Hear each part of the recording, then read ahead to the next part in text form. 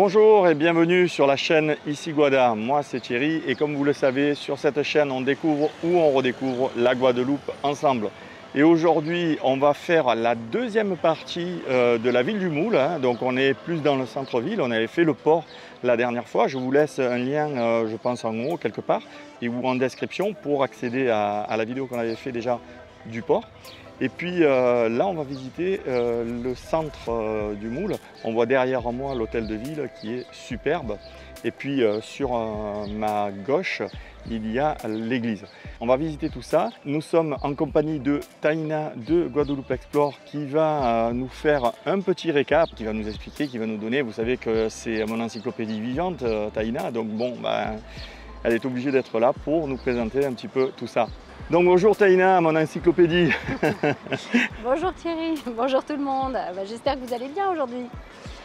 Alors on est parti pour le centre-ville du Moule.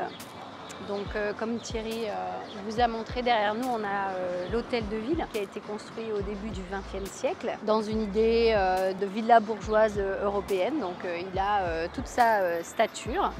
Et puis on a sur cette place centrale du Moule également l'église.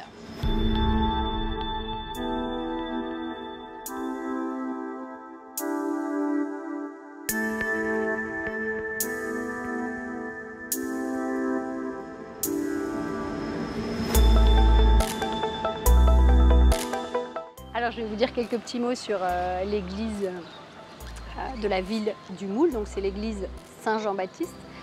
Cette église, vous vous rappelez la dernière fois, le centre-ville était de l'autre côté, puis il a migré vers ici et il s'est étendu vers ici. Et en fait, cette église, elle a été construite après le tremblement de terre de 1843. Et comme vous pouvez voir, elle a une façade d'inspiration néoclassique. Et donc elle a été construite dans les années 1847 à 1850. Au 19e siècle, la ville du Moule a été assez active. Donc qui dit active, il y avait aussi la paroisse qui était active et donc la construction de cette église. Il y avait à peu près 58 usines sucrières dans tout l'arrondissement de la ville du Moule, donc de tout le territoire moulien, et plus de 100 habitations vivrières. Donc ça voulait dire qu'il y avait quand même une communauté importante et donc la nécessité de construire une église également conséquente. On ne va pas pouvoir rentrer aujourd'hui là parce que c'est fermé, mais le monument est classé monument historique. Et la seule petite partie qui n'a pas été classée monument historique, c'est le clocher qui a été construit par Aliture. On a déjà parlé, ce fameux architecte qui a reconstruit la Guadeloupe après le cyclone de 1928.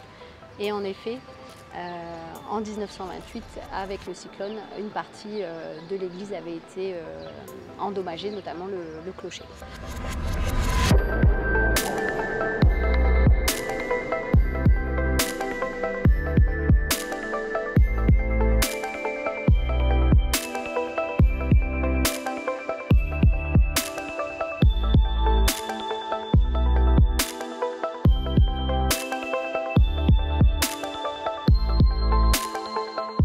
La façade, elle a été faite avec notre pierre calcaire locale et elle a été donc maçonnée pour faire cette belle façade avec les colonnes comme vous avez pu voir. Et puis après l'arrière, toute la charpente, la nef, elle a été faite avec une charpente en bois. Et puis ça a été donc après une maçonnerie en l'honneur de Saint-Jean-Baptiste et à l'intérieur il y a des peintures qui racontent son histoire.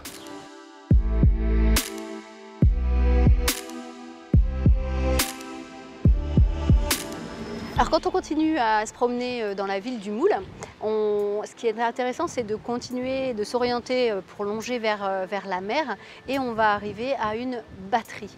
Donc la ville du Moule, orientée Atlantique, port important quand même de la Guadeloupe dans l'exportation à l'époque du sucre, donc il fallait la protéger. Donc il y a cette énorme batterie qui protégeait la ville du Moule en continuité de celle qu'on avait vue la dernière fois. Et puis quand on se balade dans ce petit quartier autour de la pointe batterie, on a également pas mal de street art. C'est top, c'est super sympa.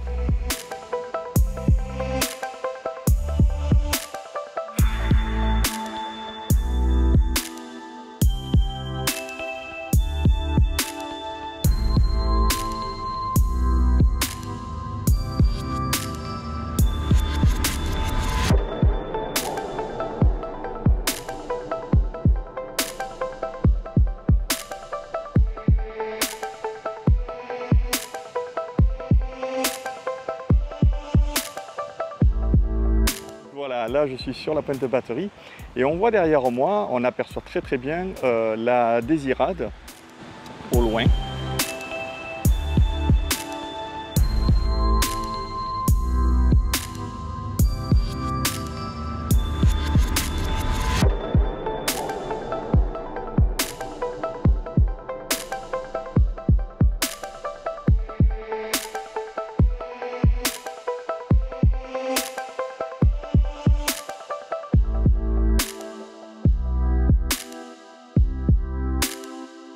C'est sur ces images magnifiques que je vais clôturer cette vidéo de la ville du Moule, partie 2.